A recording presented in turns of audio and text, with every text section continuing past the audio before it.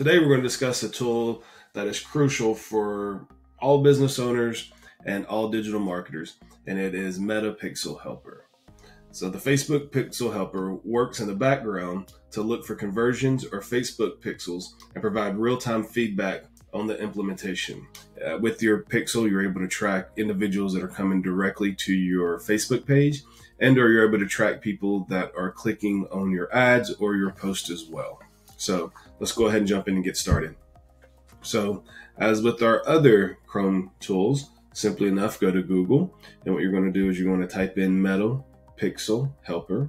Once you do that, you want to download your Chrome extension and add it to the extensions toolbar. Once it has been added and once it's been updated, you simply enough, you can pin it to your taskbar, or you can leave it where it's at. For me, I like to be able to pin all the extensions that I use frequently.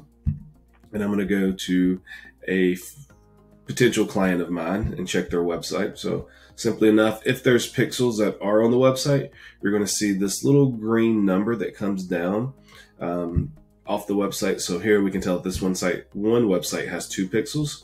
We're going to go to my website, and we're going to go, and even though there's a 2 there, we can see that we only have 1 pixel on my website. Let me refresh here. Give Facebook some fresh data, and you can see that we have 1 pixel on my site.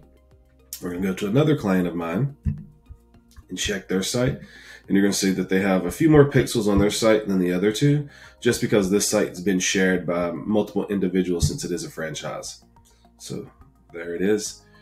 These are all the pixels that are set up on the site, and the pixel IDs are displayed for you to be able to copy and use for setting up events or utilizing information for tracking inside of Google Analytics.